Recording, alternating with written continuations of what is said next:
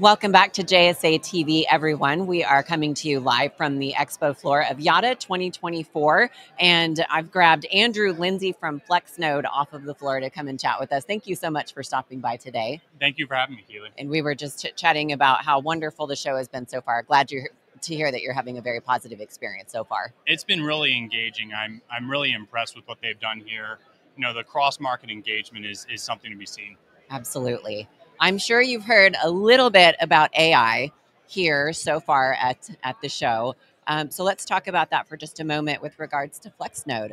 So how has Flexnode been adapting to meet AI deployments and the needs of your customers? Yeah, no, definitely. So Flexnode as really a modular building platform designed for AI deployments.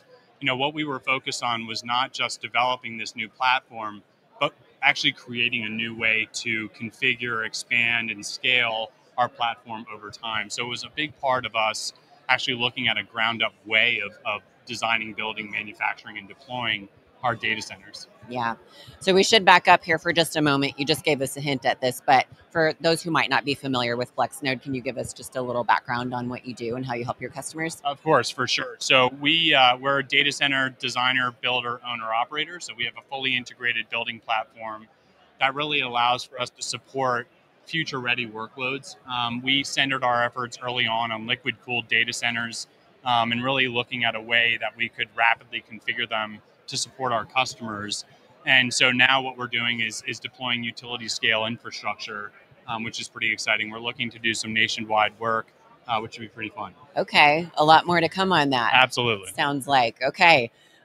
Let's talk about sustainability. We're also hearing a lot about sustainability as we're here at YATA. So how have you guys been incorporating sustainability into the needs of what you're building and offering out to your clients? It's a really great question. And I think with everybody being much more cognizant of what data centers are and the impacts that data centers can have, be it energy, water consumption, and so forth, you know, what we've done is focus on where we build, and how we operate.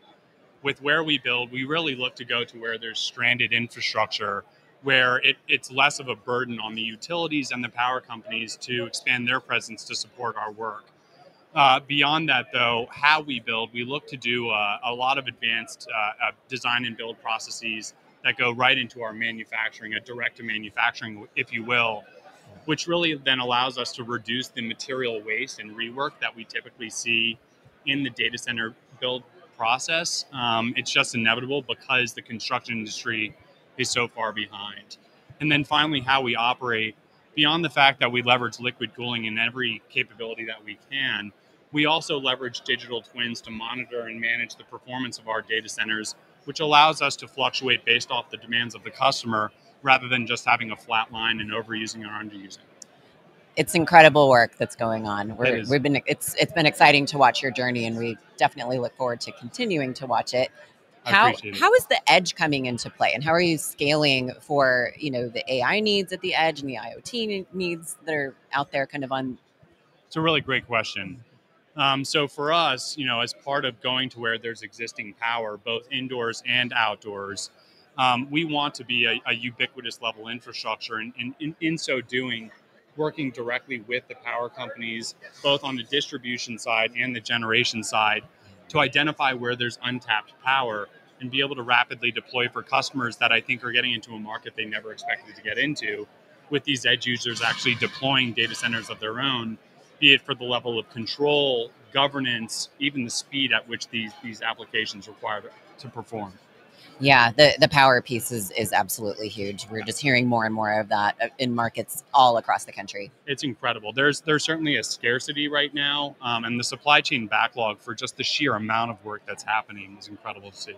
Yeah, absolutely. So we definitely need people like you out there helping to bring these solutions to the table at the edge and everywhere else. I appreciate it. So before we let you go, let's talk real quickly about sustainability again. As we've heard, we're talking a lot about that here at YATA. Is there any big innovation or anything coming onto the market that you see as really being a big game changer? Absolutely. You know, I think there's two things that we're seeing in full view. The first thing is that because of this shift away from, and I wouldn't say this is immediate, but it will be gradual over this next, say, 5 years, shift away from training over to more inferential AI workloads, what we're also going to see is a push toward a more distributed infrastructure model where I think the go-to today is bigger is better. And I think there's a degree of growth that we're seeing where it won't really allow for us to just do bigger is better. There will also be the smaller distributed deployments. The second thing really is on the distributed generation part, right? I think very few people recognize that power generation started off as distributed and then it aggregated to support sort of how we operate with the grid today. And now we're going back to a distributed generation model. And that will really, I think, fall anywhere between, the wind and solar sustainable generation, also including a lot of work in hydrogen. And now we're seeing a lot of talk in nuclear, which is pretty incredible.